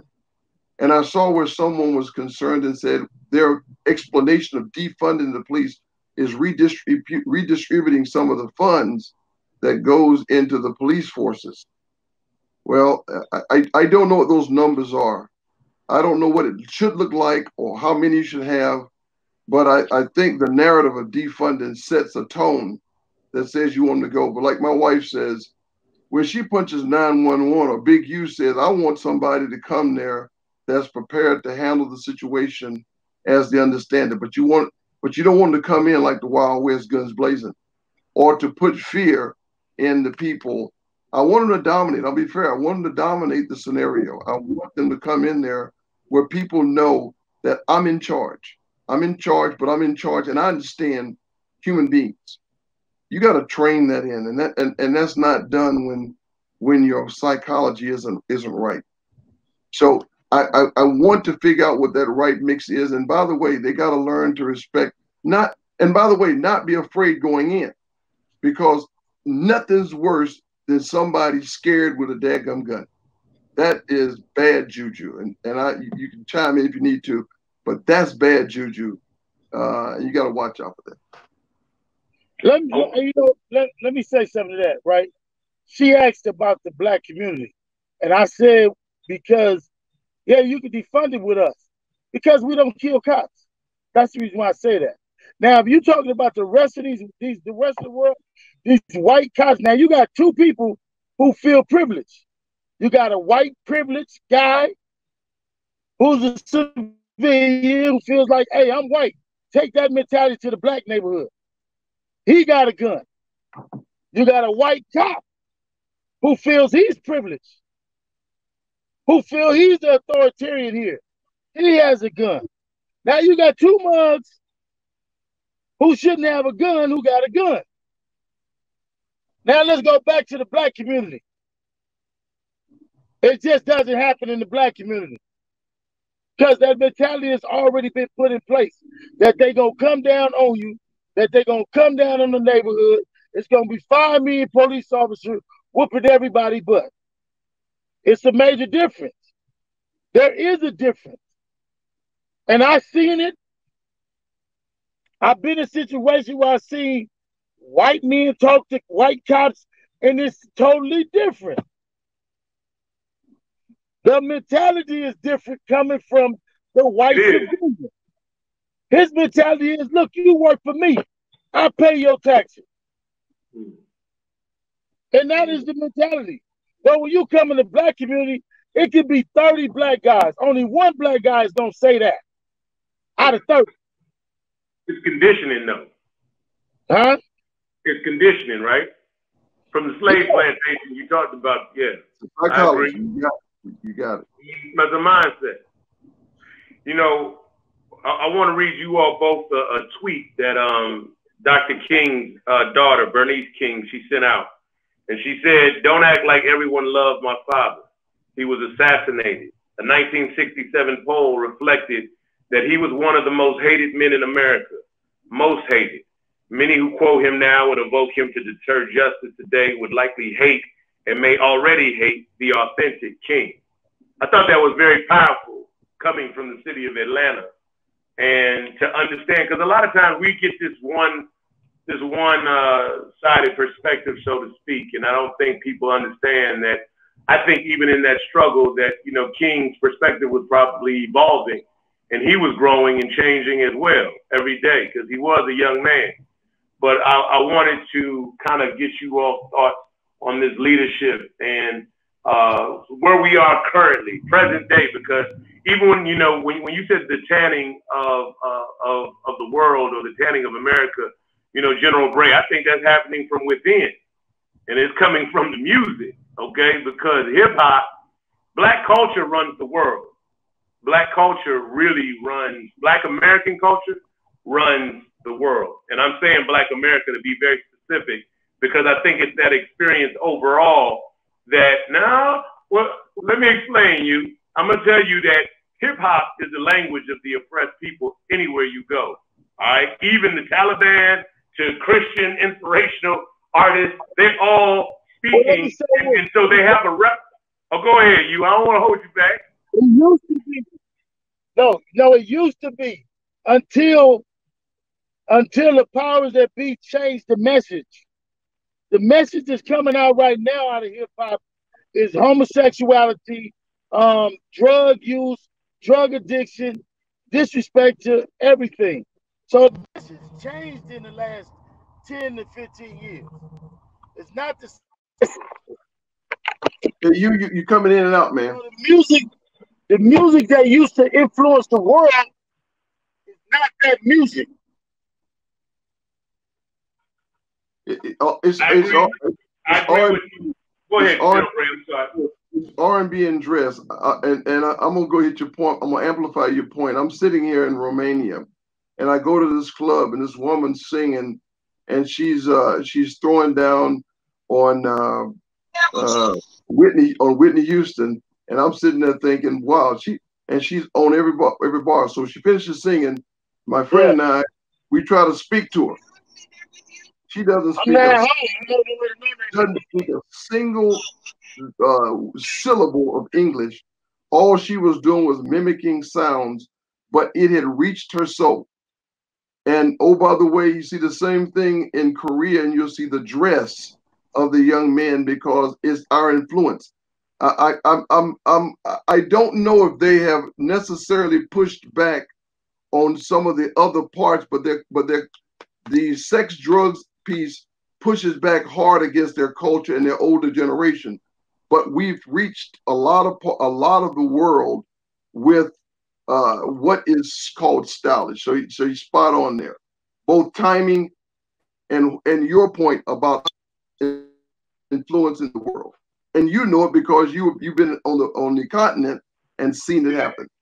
So, Big U, to your point, I wanted to just expand on it a little bit by saying that, you know, my family coming from West Africa and seeing hip hop over there even. I mean, they're playing unedited versions of Tupac on the radio. And this is maybe when I was there in 07. Now, this whole recent year of return, I think it's very important that we speak on it too, General Bray, because I've always been of the mindset that when Africans and African Americans kind of connect and understand that we're really, you know, we're really all the same and we're cousins, we're family, I think that we're going to be the ones to help improve a lot of things, not just for ourselves, but for the world. And I don't know if either one of you have ever been, you know, saying been home or been to Africa, just, you know, saying to really just connect and get back to it. But I feel like when I say Black American culture, I've watched how hip hop has really changed the world. And I would agree that it's morphed in a lot of ways in things that I may not agree with right now in 2020. But I think at its fundamental root, we're getting back to it because we have no choice. Because I also think that you had a lot of people who might have been millennials who at one time said, I don't see color. I don't recognize this. But now it's a different feeling, it's a different vibe. And I think that, you know, you couldn't have gotten people to demonstrate or protest 10 years ago the same way people are rallying together right now. And I feel like it's the culture overall. Now, you know what I'm saying? I think that, you know, where Big U was going, there are some things have been bastardized within the culture. I don't think we control our image, but I also think as Black men, we've never really been in charge of ourselves in media. So even when you have a lot of A&Rs that aren't of color, they don't represent who we are. That's why the independent aspect of hip hop, I think, has really allowed us to kind of have that balance, because it was becoming very imbalanced. And I thought, you know, yeah, there is a lot of feminization of, you know, Black males, and that's what's pushed in the sense of, hey, if that's who you are, I respect that. But, you know, you don't have to disrespect me because I may not agree with that. That don't mean I hate you. That just means that this is my perspective. This is how I was raised, and it's okay. It is what it is. And I've learned, even being here, coming from an African background where, no, that wasn't readily accepted. You know what I mean? But in my own growth, hey, I'm okay with, you know, if that's who you are, cool. That's not who I am, but that doesn't mean that we got to hate each other. And I say that because being in America, there is no place like America where you have these type of opportunities to do these things. There's a lot of work to be done in America, but I will say that, you know, we have an opportunity to help shape the narrative that the world is watching and that the world pulls from, because at the same time, on the flip side, you have a lot of people, to your point, General Bray, when you mentioned being in Romania, you know, these people are listening to hip hop, they're listening to the word, to the N-word, to nigga and this. So they're repeating just what they hear because it's popular. It's just pop culture. You know what I'm saying? It may not necessarily have a racial undertone for them because they're diving headfirst into our culture. And I felt like this is what Bill O'Reilly, where he was at when he was attacking hip hop in such a way. And one time I had a conversation with Bill Cosby back then during that time because I felt like they were using Bill Cosby, who he was as America's dad. And at that time it was convenient.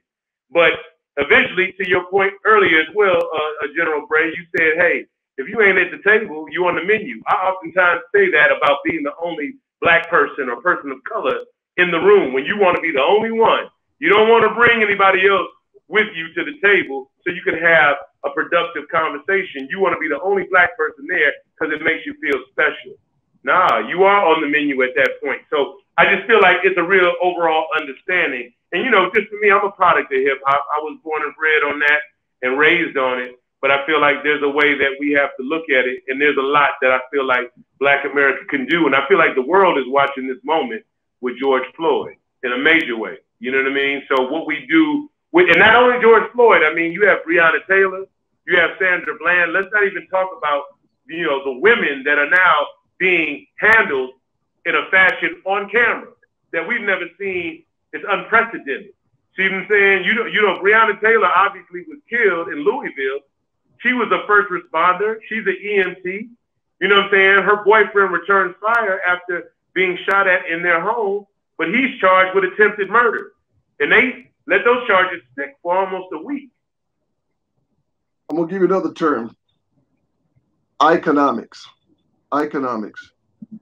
Most of us still are treated based upon our far recognition signals. If you saw me in the street and you don't recognize me, people will treat me a certain way. If you're Michael Jordan, you're not recognized as Michael Jordan or Michael Smith, you're treated a certain way because, one, there's an expectation of who you are. But if they believe that you are somebody and you have economic means to be competitive, you get a different level of treatment. You knows in the street where he's at, there's folks that they know he's you. If he's just another brother, he's treated differently. And so that still holds true. That still holds true in a lot of places on how a person is treated.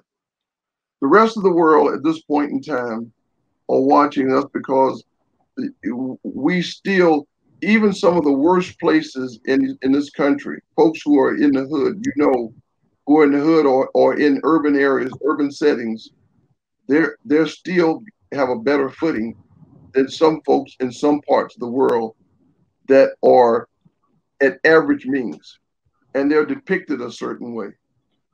The Cosby views and other views put us into a view of a mainstream. So we get a chance to go and make the world look a little different. Now I see you shaking his head because some folks were buying into that as being real. You talk about the languages that you hear folks using, the N-word, of course, that used to automatically make me and others react differently. But even now, we still, even though it's out there, we know that some of us have said it's just part of the street. It's okay. And they accept it. I still can't get it in my diet. I don't use it, don't like it, but other folks have tried to normalize it. There's a lot of things that's going on right now that's cross level, and there are waves in the world that's going on, and people are trying to look at America to see where it goes to. And candidly, we can, in many ways, we're that because we have the most substantive populations in this fight around the world. You talked about being a token or a wedge. That's what you really brought up. When I'm in the room, some folks are not going to like me because I got to speak. I know I have to speak. I know I have to say something. And by the way, not just to open my mouth. I have to make sure that my whole cloth is being represented. Because if you let me in the room, either A, it was a mistake on your part, because if you thought I'm going to be a token, I'm not. I can't be. Earlier, you asked about being a black guy. I think Big U talked about it, being a black guy at different places. I was once called by one of my superiors or leaders, "You're becoming a black general." I said, "Sir, I am black and I am a general. And there are people who expect me to be able to make sure that the voices are coming to the table." So those of us who are fortunate enough to be at table have to make sure that nobody else that other folks don't end up on the menu as a result of the authorities and responsibility we've been given.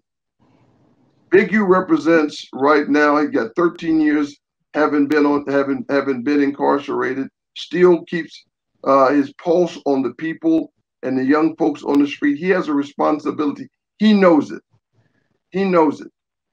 Some of the individual thoughts that he may have had about himself and being a youth at one time, he knows he has to be bigger than that.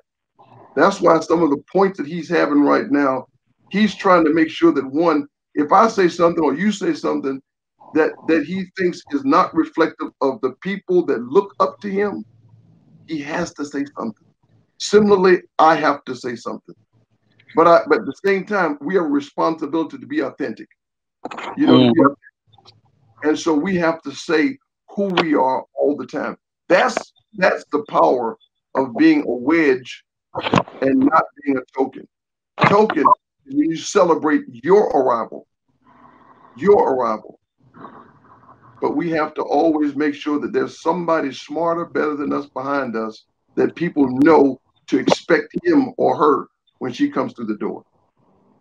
Absolutely. You go ahead, man, because you like you're going to go in someplace. I see you getting a mask up, so do your thing. Yeah, no, I heard some things. I wanted to say, you know what always bothers me? I'm gonna get off topic for a second. You know what always bothers me is when I hear people talk about how we are respected or America is respected, and America is such a great place. When you say to somebody who not really enjoying all the fruits of America, you know what I mean, and you looking at it and you saying, well, America is in fact a great place because of all the free work that we got from other people. And the kids of those people is not enjoying America on a higher level. But you say we should be happy that we're not living on certain places of the planet Earth, that we're not going through water droughts and all this stuff. But I mean, if I got to live in a nation where people like Trump got 4,000 houses and I'm struggling to maintain one, but my people, like the general, went to war for this country just like Drew Brees' fathers did, to come back over here and get nothing. That's the reason why my uncle then was like, nobody ain't going to that no more because they ain't going to treat you no different. Because of their experiences. Now, if you go to the South, the way my mother and father and them used to live, when they met, my mother never let me wear a pair of khakis ever. She hated khakis. I never wore a pair of khakis ever, bro. Today, never put on a pair of khakis because she said they had to wear khakis to pick cotton. And my mother got out the South, and the rest of them got out the South and started going to Chicago. From Chicago, they got to California because it was bad, and a lot of that has not changed. It may have changed for individuals, but it has not changed for us as a whole, and that's the problem. That's what we're looking at. We're looking at our conditions haven't changed for us as a people. If both Malcolm and Martin was living, they would still be fighting this fight. They just got good at masking it. And guess what? If nothing else has brought us nothing, we got the video camera. Now people got cell phones so they can see everything that's happening. This country has not changed. I was talking to somebody the other day that was telling me they wanted to make a donation to the NAACP. And they was asking me, what did I think about it? And I told them from my perspective, I have never in my life seen help, received any help or assistance from the NAACP. I don't even know what the purpose of the NAACP is. None whatsoever. I'm going to do something that's kind of important because you were in St. Louis, Big U, you're in St. Louis and you're in LA. I'm a 10-year-old. As a 10-year-old, when I go to the bathroom, I used to look up and see white or colored, and I wasn't black. I wasn't black and proud yet. I look up and see white or colored, and then I have to make a choice of which one to go to. I had to go back, and I've been trying to go into my mind to try to figure out what was I thinking, how did I feel.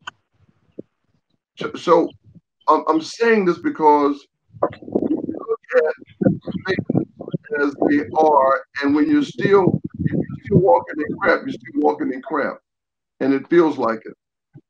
But if I look back at kind of where I was to where I got to, I would never have envisioned these opportunities.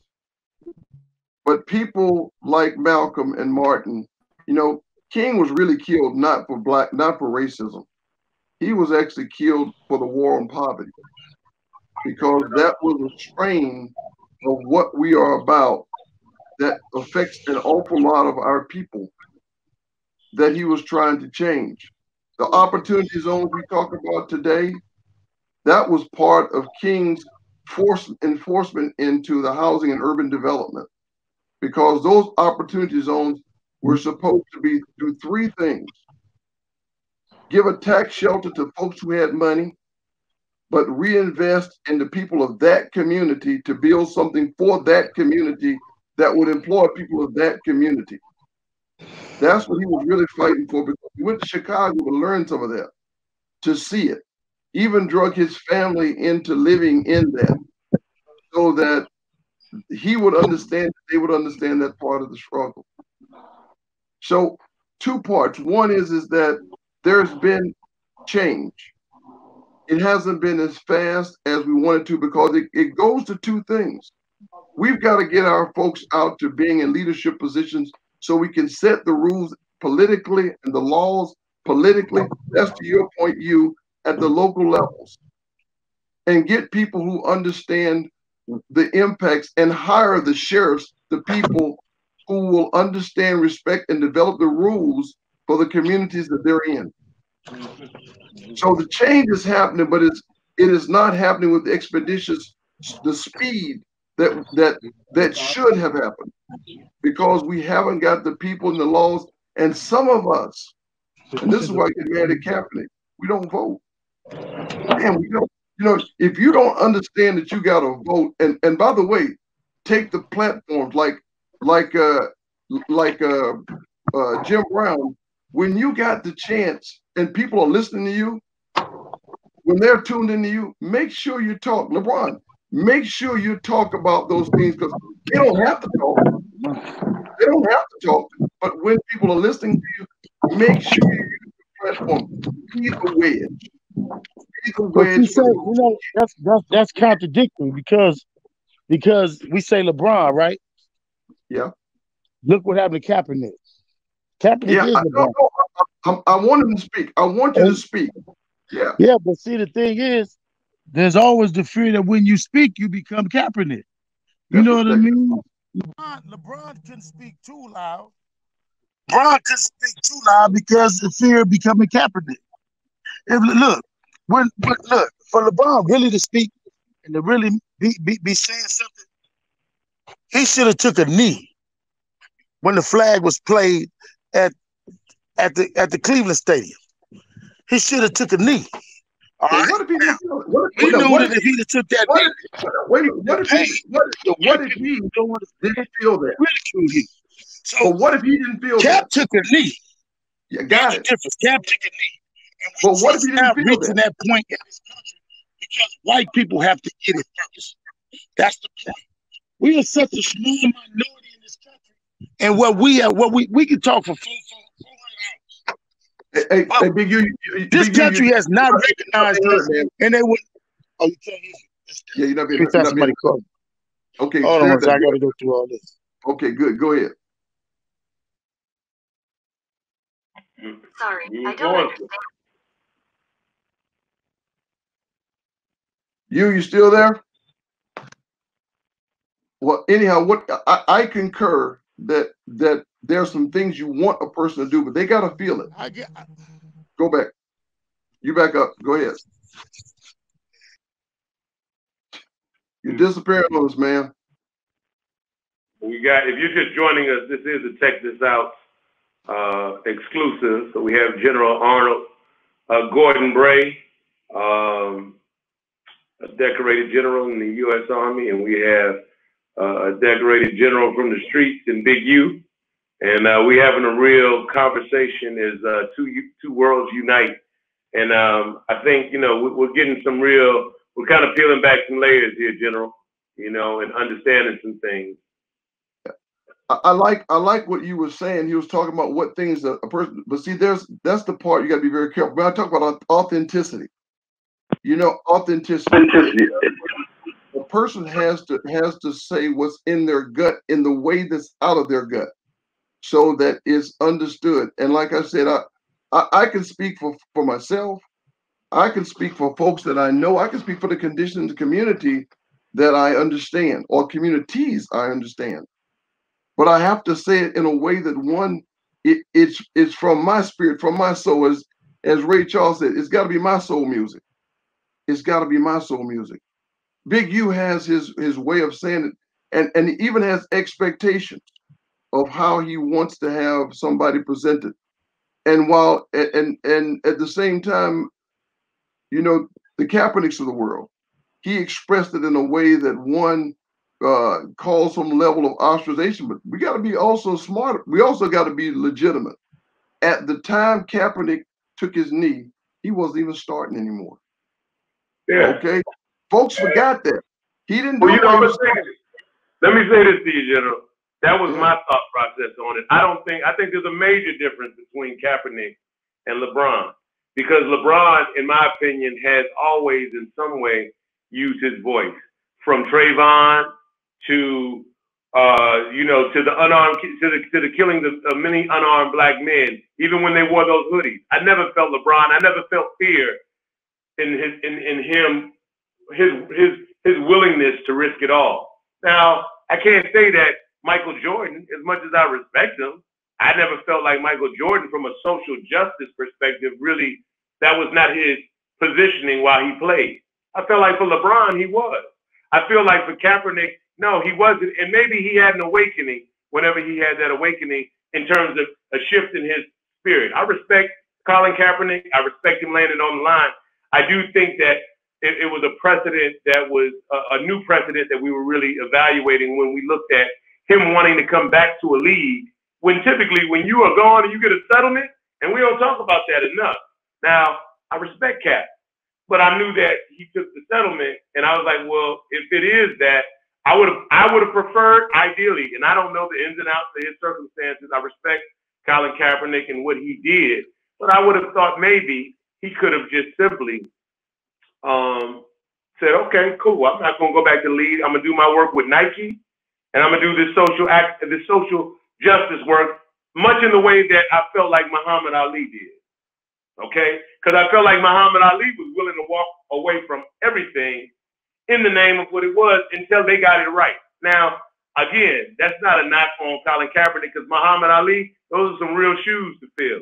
And I feel like by any man, you know what I'm saying? However, I understand, and I felt the same way that you did, General, about how I thought it might have been handled or could have been handled a bit differently, you know? Yeah, so I'm definitely not going to try to, you know, I've never been a quarterback of an NFL team. So he knows all those things. Like I said, the key thing is for me was he, at the time, if he was feeling those things when he was a starter, when he had just left the Super Bowl, when he was legitimately the star of that team, those feelings didn't come out. In fact, in the spring before the start of that year, he in fact spoke against against Hillary Clinton.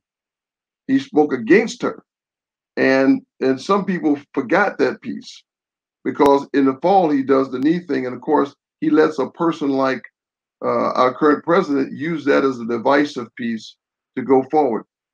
It was, but again, let's not get away from that, because that would add to what we're talking about. Because what he did do was this: he brought an awareness similar to the George Floyd scenario. Right now, George Floyd, his death has done more for the world than his time as a bouncer, his time in Minneapolis just existing, because people now realize all the other people, the Rodney Kings, even the MLK's deaths, didn't make every part of the world rebel. The world is rebelling right now. The whole world. We're not talking Detroit, New York, Chicago, LA, Atlanta. We're talking about London. We're talking about Australia, Melbourne. We're talking about Korea. We're all over, because everybody realized that there's an injustice that's being applied, and because, oh, by the way, they realize that it could be their cousin, brother, sister, mother, for whatever reason, that's being affected, and that's a big deal. Yeah, and I don't know how much time we have left, but before we do, I really want to make sure that people understand. Sure. We've tossed around a lot of different discussions, but the real change that's gonna come to any of our communities has got to involve what I call the four pillars, and is being echoed by HUD, the Housing Urban Development. But we've got to really start looking at the physical and mental well-being of our communities, wherever they are. We got to start looking at the character leader development that we have, and folks like you and I mean the Panhellenic, we've got to be in those places en masse, and we've got to work together. We've got to make sure that when we talk about education and help to change it, transform it, make sure that we do an education from a science, technology, engineering, math, and arts for the innovation piece on our kids in a way that they learn how to think, not just toy, tinker with biology and science, but how you think to take something to go from one place to another. And then the last part that has substantive legs that we're going to need, we've got to start looking at financial literacy of our kids and wealth development. Because right now, wealth development, and this is where man is right in our face, we got to start thinking about longer than tomorrow, longer than next week, and longer than next paycheck. So we've got to start doing that. And there are organizations out there trying to do it. And we can talk about more later on, but I want to make sure that pillar, those pillars, were part of our discussions for real change. Well, I certainly agree with you, General Bray. I want to say thank you. I think we're going to have a part 2 to this conversation, because I think there's a lot of things for us to kind of, peel back and just continue talking about. And I think that we're going to see even more developments as it relates to this George Floyd case, Breonna Taylor, and just the countless other cases that Ahmaud Arbery, just so many things that are going on. And I don't think that, I'll say this as we wrap. I don't think it's a coincidence either that any of this is all happening right now where everyone can see.